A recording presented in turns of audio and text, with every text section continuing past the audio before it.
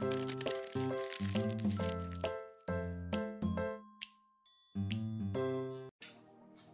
guys, this is Sam from Booredatwork.com, and this is the NX1 from Samsung.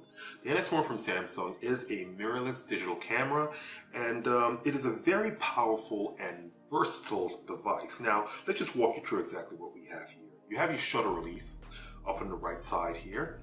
Over here you have a knob that has your autofocus, your ISO, white balance, and metered settings. Over here you have your different modes. On the rear here you have your electronic viewfinder. You have a button that can switch between the electronic viewfinder and the display, or the electronic viewfinder actually has a sensor at the bottom here. So if you actually put my hand across the sensor, I put my hand across that, oh damn it, I think I changed the mode on there. There we are. So that should work now.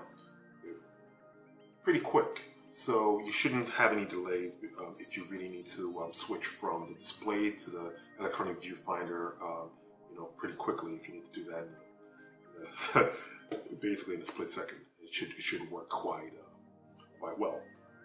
You have a really beautiful display here that actually tilts, so you can do some pretty good overhand or overhead shots here, or you can do some pretty low shots. Closer to the ground, you have the display actually tilted up. So this is quite versatile here.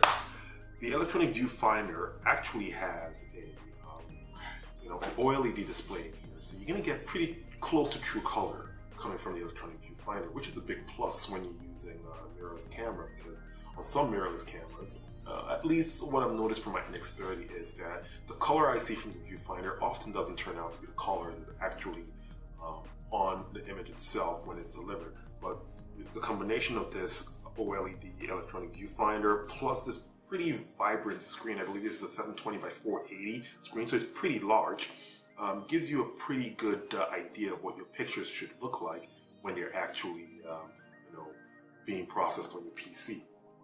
At the top here, going back to the top, we do have an LED screen here, but you see the LED screen here, it's pretty dark, especially even when you're using it in daylight. So they do have a backlight feature here that you can click with this button to basically give you a backlight on the LED. The LED here will give you the readings on exactly what your current settings are, so you can actually monitor that as you go along.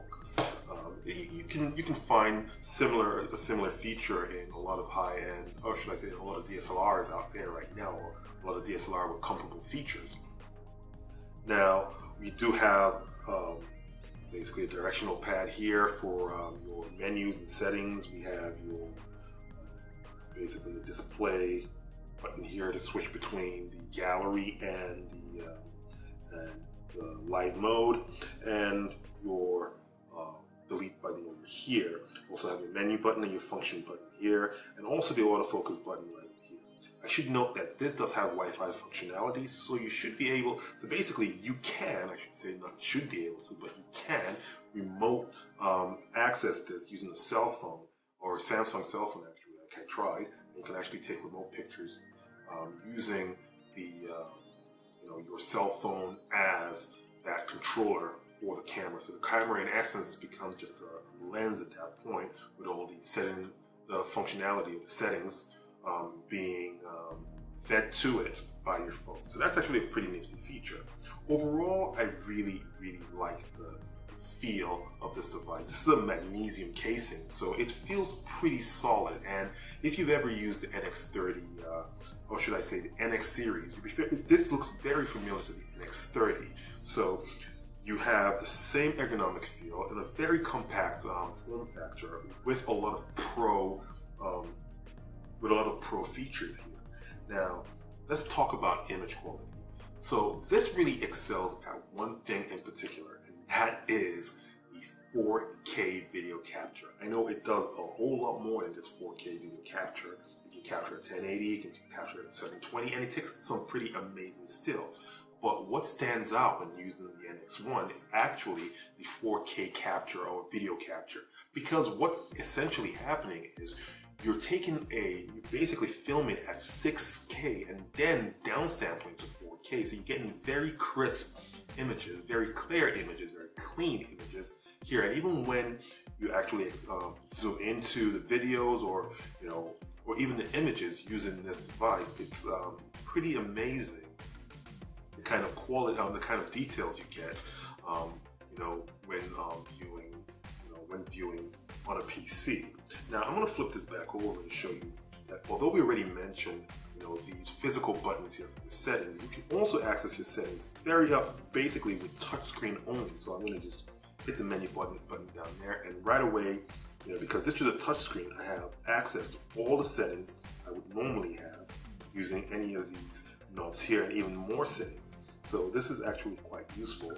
Touchscreen here, very easy. If you've used a touchscreen device like a phone, you should be very comfortable using the menus on this device. Overall, I think the NX1 is probably the best camera I've actually ever had my hands on, and the video quality is really, really amazing. Now, other features here, include a very, very fast autofocus, and also a great burst mode. And I'm going to show you that in a second. So let me turn this back off and on. Just put a 30 megabyte per second card in here. The format. All right, so it's ready to shoot. Now this is basically the burst mode, and this is pretty quick with the shutter speeds. You can hear that the shutter keep going, and then all of a sudden it's slowing down. Now the buffer is full. We're going to wait for a few seconds, and it should be done right about now. All right, we're going to go again and see what we can do here. So that gives me another 2 seconds. So the buffer cleans out pretty quickly. I'm going to wait here for another 10 seconds, and we should be able to get back to full capacity. We should be able to clear the buffer fully and start shooting. I should mention that I'm actually shooting full 4K here, so these are pretty big files. So the buffer is actually getting pretty much filled, faster than it normally would if you're shooting at 1080p quality.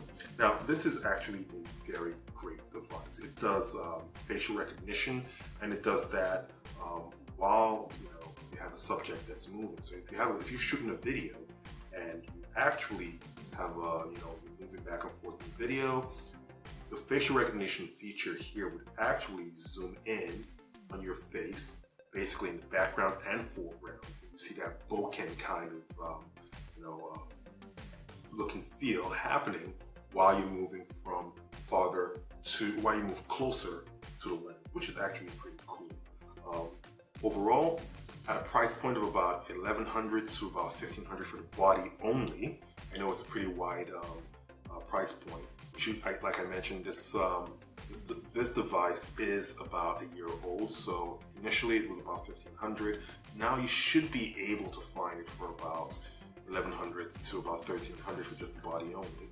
It's a pretty substantial price, but for what it offers when compared to any of the other devices out there, any other similar cameras, especially DSLRs and other mirrorless cameras out there, I think it offers a great balance between ease of use and actually professional features. So you're really getting a lot for your money. So I would say the price point is pretty much on point. And yep, that's it. This again is Sam for Booredatwork.com, and this is the NX1 from Samsung. As always, enjoy your entertainment.